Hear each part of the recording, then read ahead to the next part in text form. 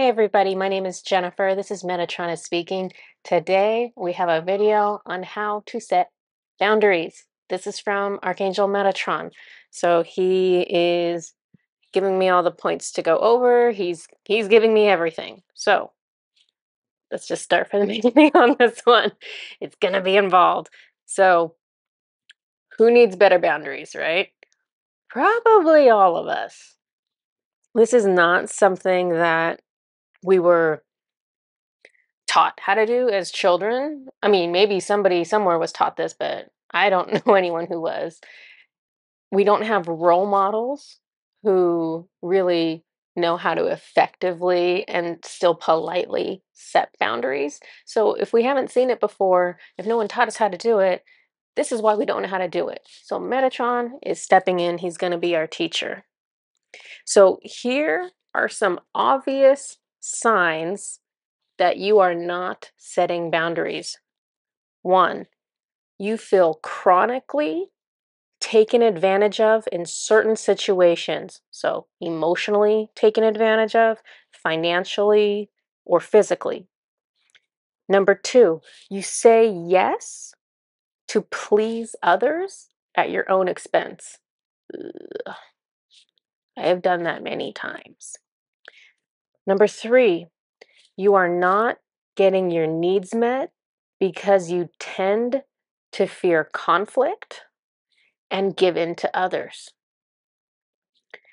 Next one, your fear of being rejected or abandoned leaves you accepting less than you deserve.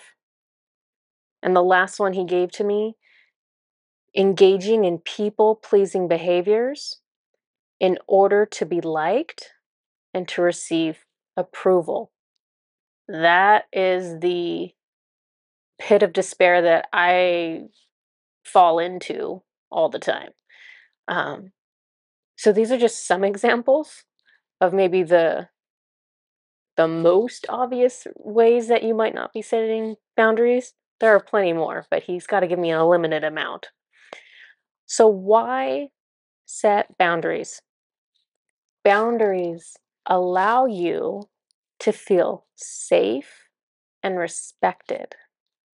Setting boundaries means that you engage with others in a healthy way that does not leave you feeling resentful, exhausted, or physically hurt. So if you're coming away from interactions with your friends and your coworkers and your boss and your mother and you're feeling resentful or exhausted or, God forbid, physically hurt, you have boundaries that need to be set because you have boundaries that are being stepped over and you are being damaged from it. So when should we use boundaries? There are way more examples than what I'm going to give. These are just some of the larger ones. So there should be boundaries around your sexuality. There should be boundaries around your time. There should be boundaries around your money. There should be boundaries around your emotions. And lastly, around your physical safety. So these are some of the big ones. All right. So how do we start setting boundaries? How do we get there? First thing you have to do is you have to know what your boundaries are. You're gonna have to start paying attention to yourself.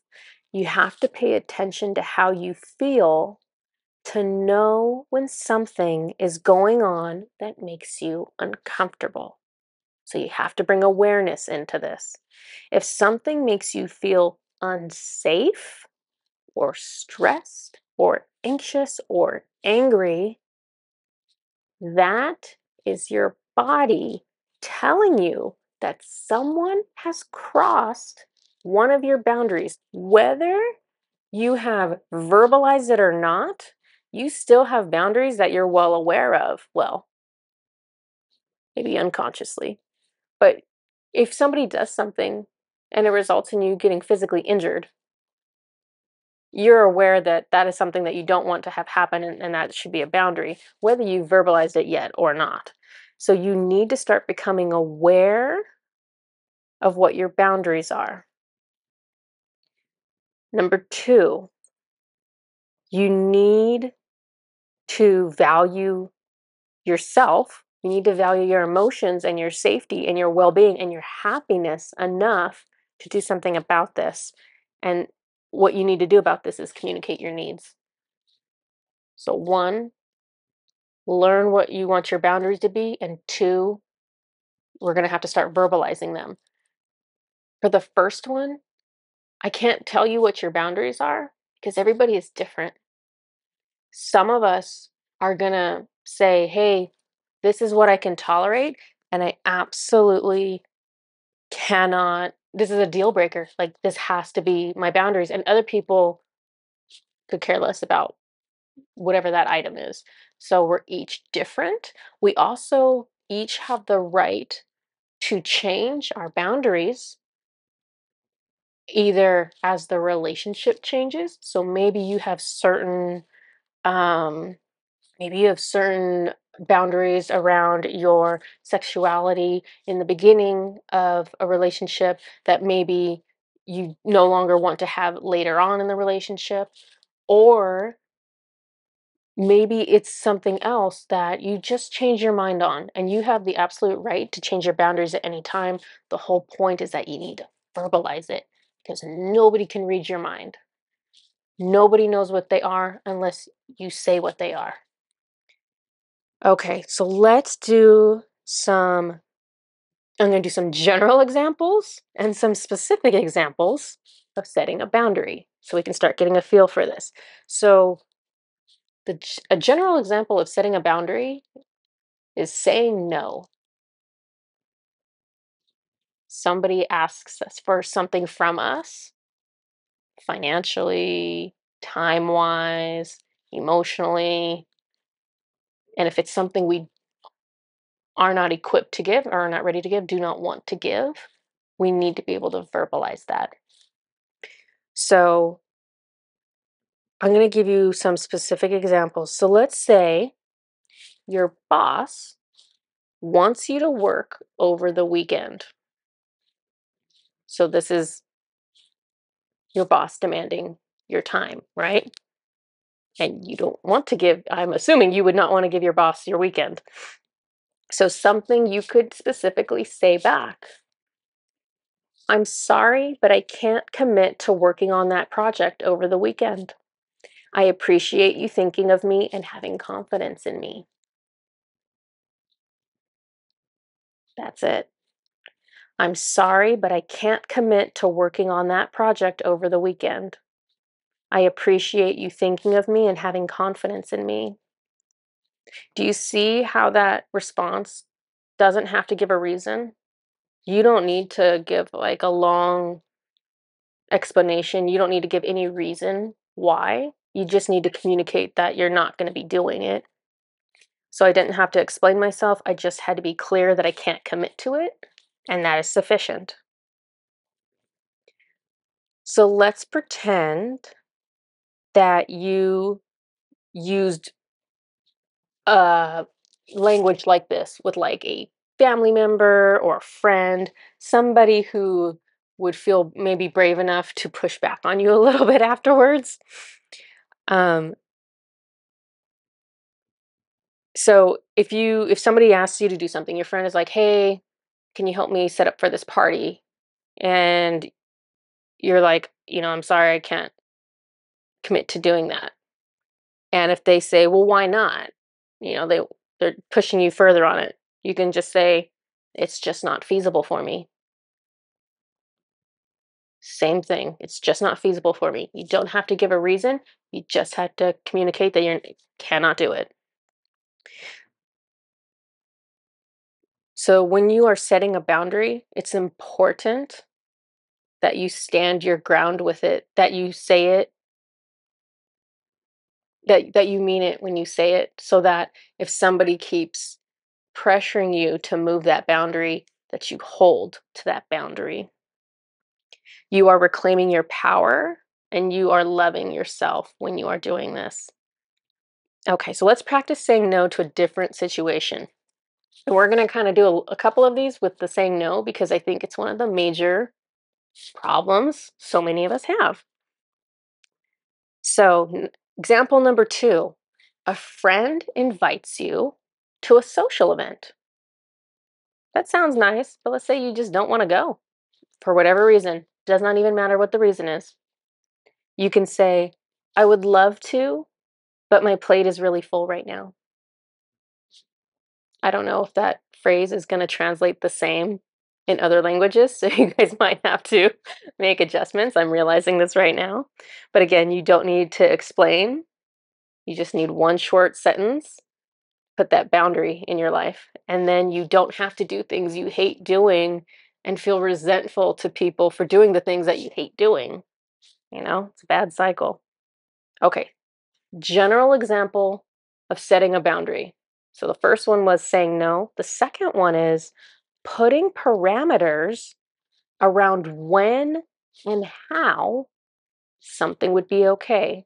So this isn't a flat out no, like the first one. This is a yes, this is okay, but this is when and how it would be okay for me. So, an example, if you're in an argument and it's escalating and you feel uncomfortable, the conversation is just getting uncomfortable. You can say, I would prefer to discuss this when we can be calmer about it. So your boundary is I want to talk about this conversation. This is an important conversation, but I'm only going to feel comfortable if we aren't angry when we're doing it. And that's a beautiful boundary to have. Another example, if you go out in a social setting with your spouse and your spouse wants to bring up something you don't want to talk about, maybe like a disagreement that you've had or something that you don't want to talk about in front of other people, you can say, I would like to talk about this, but now isn't the right time. Same concept of this is not the right place to be talking about this, but let's talk about this later privately. So let's talk about example number 3. Your mother expects you to call her every day. And for some people, this might not be something that needs to have a boundary set on it. If it was me, that would be a large time demand. So for me, I would need a boundary on that. So you could say something like, while I enjoy talking to you, it feels like too much lately. So I need to limit our contact for the time being. I will reach out to you again when I'm ready. This one might be one of the harder ones to do. I think probably the boundaries we need the most are the people closest to us.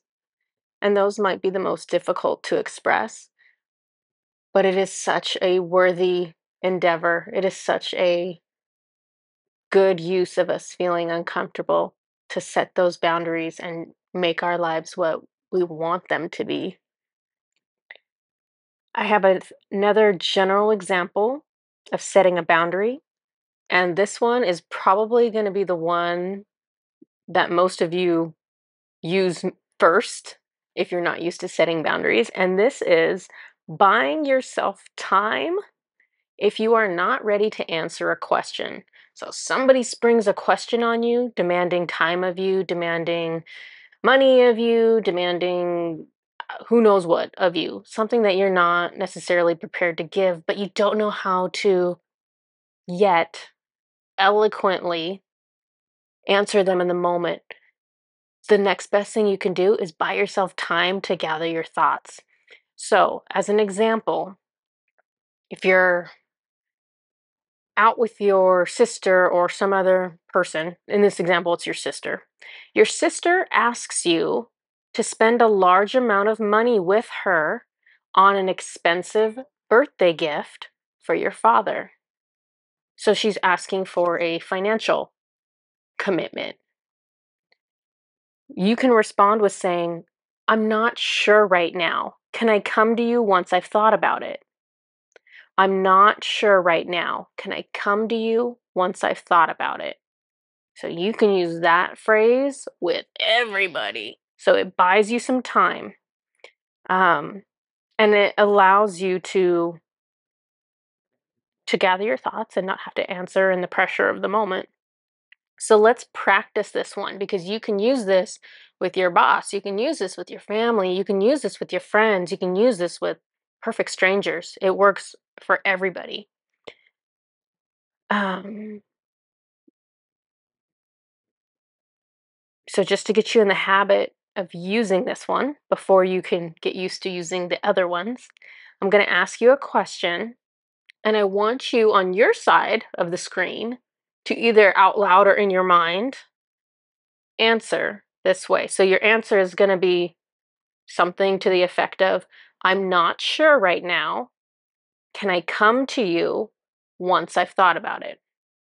I'm not sure right now. Can I come to you once I've thought about it? So I'm going to give you a question and you're going to give that response. Hey, some of us are going out after work for some drinks. You're coming, right? And hopefully you said, I'm not sure right now. Can I come to you once I've thought about it? And that buys you time to tell this person no. Or, I mean, if you wanted to, you could tell them yes, but truly you want to say no. So buy yourself time to craft that answer. So let's talk about upholding your boundaries.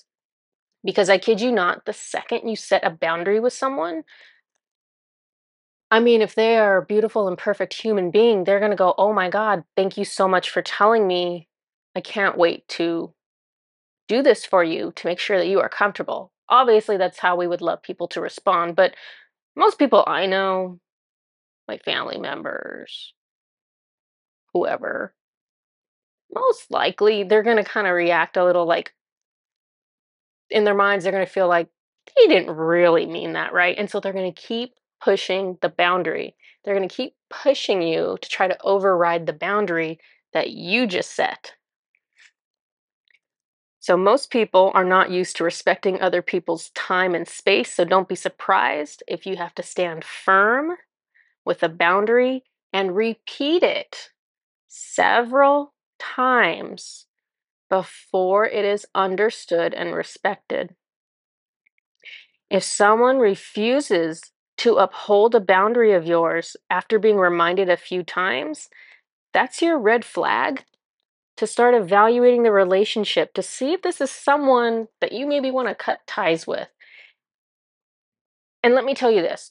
So, if it's one of your family members, if it's one of your dear friends, then yes, I would say give them multiple chances to get this correct. If this is someone that you're going on a date with for the first time and you have a boundary and they don't understand that right off the bat, run out, go. Like, so this is assuming the same thing with if this is like an interview you're on and the whoever's interviewing you or the boss or someone is not understanding a boundary, do not take that job. Get out of there. This is for upholding your boundaries is for, teaching the people around you what your boundaries are. And it's also for maybe certain situations you just have to teach strangers what's okay and what's not okay. And you have to reiterate it. But please do not seek a relationship with someone who right off the bat you can tell they don't understand what a boundary is. That's setting yourself up for a problem. So let's go over this again. 1, know your boundaries or learn your boundaries. 2, communicate your boundaries. 3, uphold your boundaries when someone tries to disregard them. 4, consider cutting ties with those who do not uphold your boundaries. It may sound scary to set boundaries with people, but this is actually a way to reduce your anxiety and keep you feeling safe and comfortable. And this is for the long term. This is, it's a temporary discomfort while you are adjusting to the process because it's a new process, right? So that is the only reason it's uncomfortable. It's new. You're just not used to it yet. Once you have done it 30 times, it's not going to feel uncomfortable. You're just naturally going to do it. And that means over the long term, you're not going to feel anxious. You're not going to feel resentful. You're not going to feel angry. Isn't that what matters? That you feel better, that you are spending your time and your money and your body the way you want to be. Um, it's about taking back your personal power and having love for yourself. Archangel Michael, who doesn't normally give me stuff, jumped in on this one. He said, if you want to know my opinion, it's good to set a lot of boundaries. Boundaries are communicating what you need, and people who love you will want to know what those things are. Other people who don't have much love for you need the boundary to prevent them from harming you. You can't assume people know how to treat you. All of you think a little differently. So, what's important to one person doesn't matter at all to another. You have to communicate your needs to give others the chance to adjust. Sometimes it takes a little practice on both sides, but you will understand each other better in the end, and there will be more trust and more goodwill in that relationship. Eh, What I'm going to do, that's the end of Michael's quote. What I'm going to do, I created a crystal grid not too long ago on empowered communication. And so that crystal grid, the whole point was to assist you with having courage and personal conviction when you're going to communicate things and communicating things from your heart that are important to you. So that is the perfect crystal grid for this video. And so because of that, I'm going to include at the end of this video a video of that crystal grid so that you can look at it, so that you can have that extra support if you so desire. And that will give you that extra boost to start communicating these things that take personal power and they take communicating from your heart in order to set these boundaries that are so important. So let's go ahead and let's take a look at the crystal grid. I want you to take a look at this grid. I'm going to talk to you a little bit about how it's made, but really I'm just using up a little time so that you guys can have a moment to just look at this grid. When you look at this, do you feel it in your stomach or in your chest or in your throat?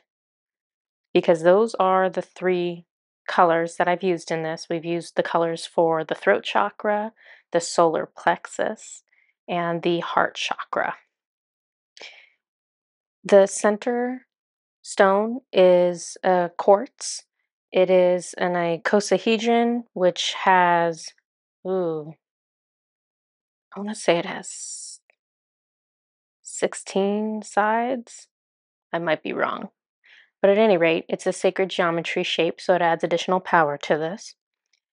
We have several different kinds of quartz points. We have yellow quartz points, we have yellow, green, and blue quartz points, and we have just blue quartz points. And then we also have this other kind that's yellow, green, and blue, but it's smooth versus being the raw. So the yellow, again, is going to incorporate the solar plexus energy, which is your personal power. The green is for the heart energy, and the blue is for your communication. So we're combining those three. There are some unique crystals on this grid. Mostly these little guys right here. These little tiny points. They are clear quartz that has like a little bit of a yellow tip at the end. They are called mango quartz points. They also have other names, but that's the easier one to remember. These were recently discovered in Colombia just in October of 2020. So we're still getting an understanding of the energy of that stone because it is so brand new, but it does bring courage and it encourages responsibility for your own happiness and it encourages you to reach your full potential. So that's why those are on here. We have 12-point quartz stars, which are sacred geometry shape, which add a lot of power to this. We have malachite hearts, these little green hearts. There's just 3 of them. And those are to assist you with recognizing and using your power. We have tiny pieces of pyrite next to the malachites. Those are for a spirit of boldness and assertiveness. We have little tiny turquoise chips. Those are to stabilize mood, bring inner calm, and enhance communication. So, since we're dealing with communication, it's always best when you are communicating to come from a calm perspective, a calm point of view. So, that's why we're using those. We have titanium coated black kyanite. This is one of the crystals that Metatron recommended for all of us for the month of March. So here it is. We are definitely using it whatever opportunity we can take. So how we're using it now is it's going to help cut ties that are negative, and it can reduce misunderstandings and conflict. Also, part of Metatron's crystals for the month of March is celestite. We have very tiny, tiny, tiny pieces on this grid. We also have larger, sorry, bringing the camera out of focus, larger clusters here to amplify the effects for the video. This assists with conflict resolution and bringing composure to turbulent emotions. And of course, it calms the mind and helps you connect with angels, and that is always a beautiful thing. I have brought 3 different Amanda Ellis sprays. I will list her information in the description of this video. And we're going to be using these to further activate this grid. So the very first spray, not sure if you can see it or not, but this is Archangel Michael. It's kind of hard to read. It says communication and safety. So it's that blue color. Got that. And of course, we're utilizing the communication portion of that. These are the 3 sprays of my many, many, many Amanda Ellis sprays that Metatron chose specifically for this grid. What makes these sprays especially wonderful, other than they smell like heaven, is that it's not just beautiful smelling water. It's not just water that has a beautiful combination of essential oils in it. These also have their own crystals that have been infused into this water. So that, and I'm sure she's probably done some type of energy work with this water as well. So this is no ordinary water. No ordinary spray. You cannot read this at all because of the crazy shine. Okay, there we go. So this is the Archangel Metatron Golden Citrine Solar Plexus Chakra Spray. So we want to use that because we want to speak from, yeah, we want to speak from the solar plexus. We want to speak from an empowered place. It's going to help for anyone who needs to set boundaries or um, or like be a little more courageous in their life.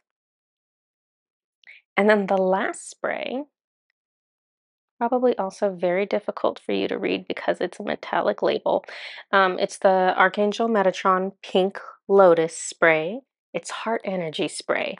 So no, it's not the green color, but yes, it is pink, which is also a color associated with the heart chakra. And it's a beautiful, peaceful, relaxing, soothing, like you just feel so safe when you smell this. It's amazing. So we're going to put that on there. And that is it. You just need to, whenever you're trying to get power from any kind of crystal grid or any kind of visual activation, you just need to look at it for about 60 seconds. That's it. There's not a lot that you need to do. You don't need to stare at it, or you don't need to necessarily do mantras or meditate on it or anything like that. You just need to look at it long enough to absorb the collective color and power and energy from synthesizing all these crystals together, all these colors together, the sprays with it. It's everything combined. Plus, because I'm working with Metatron, he is putting energy into these. So these are highly effective ways for you to get a benefit without putting in much effort, right? This grid, I'm going to take a picture of it. It's going to be on my website at orangelightenergy.com. So you can look at it, you can download it anytime you want, anytime you're going to go and have an interview, anytime you're about to have a tough conversation with a family member. Look at this for 60 seconds before you go and do that. Get that energy, align your chakras. All right. That's everything I have for you today. I love you all. I hope you have a very good day, and I hope it's filled with empowered communication. Bye bye.